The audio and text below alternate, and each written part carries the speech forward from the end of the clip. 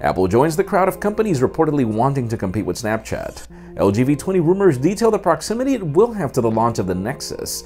And now we've got some rumors that the iPhone 7 features are getting pushed to 2017. I'm Jaime Rivera. We will be heading out to Berlin on Monday. It's going to be really hard to run this show from there, but you know I will give it a try. And if not, we've got a ton of coverage that's coming from that event. This is Pocketnow Daily.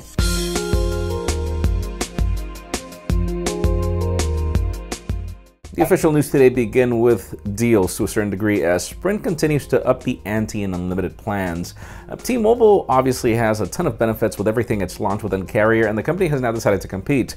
There's the $60 plan, but now if you get the $80 or you go up to $160 for 2 phone lines, you get unlimited everything and you do not get throttling in video quality. It's a little more expensive than what T-Mobile's offering. Again, you don't get the same benefits, but if you're on Sprint, this is probably a good deal to consider, or if you want to move over as well. Now let's talk about Apple. We usually do not talk about launches for betas, but this is interesting. Apple is launching beta 8 for iOS 10 and the rest of its operating systems starting today. It launched beta 7 a few days ago and then beta 6. We have never seen such an aggressive push over beta updates. This definitely means that we are getting close. Whenever you hear us say Gold Master candidate, that means we're probably a week away from the final event. Stay tuned.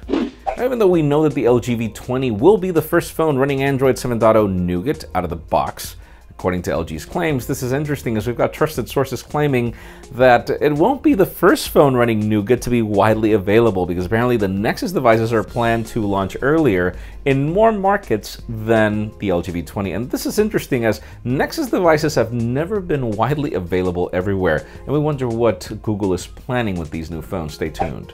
Now let's go back to Apple. We have heard so many rumors about the iPhone 7, and then we also hear rumors of the iPhone in 2017.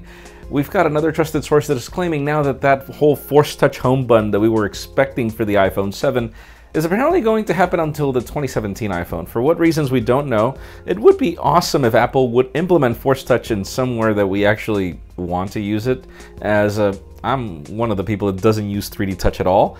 But hey, let's see what we get with the next generation iPhone. And finally, the most interesting rumors of the day had to do with Apple, but listen to this. It usually is not about software, but the rumors claim that Apple is building a competitor to Snapchat. Just like we have Instagram stories, just like about every other company is trying to compete with Snapchat. I'm of the people that is still trying to get it. I use it every now and then. I find it cool for certain reasons, but then again, it doesn't solve everything. But apparently Apple is working on that, on a video service that has messages that eventually expire, etc., etc. Hey, it leads me to the question of today. Do you feel that it would be a good idea for Apple to launch this as a separate service and compete, or do you think that this should be part of features like FaceTime? Because in my case, I feel that if Apple enhances FaceTime or enhances iMessage to be able to do this, then great. But to have yet another app to launch, another service to, it's just terrible. We would love to know your opinion in the comments down below, though. Friends, you know the way it goes. If you want to get the news earlier before the video is filmed, follow us on Pocketnow.com and hit that subscribe button down below for more videos like this one. You can also catch our videos on vessel.com/pocketnow, and follow me on Twitter, Jaime_Rivera, on Instagram at Jaime Rivera.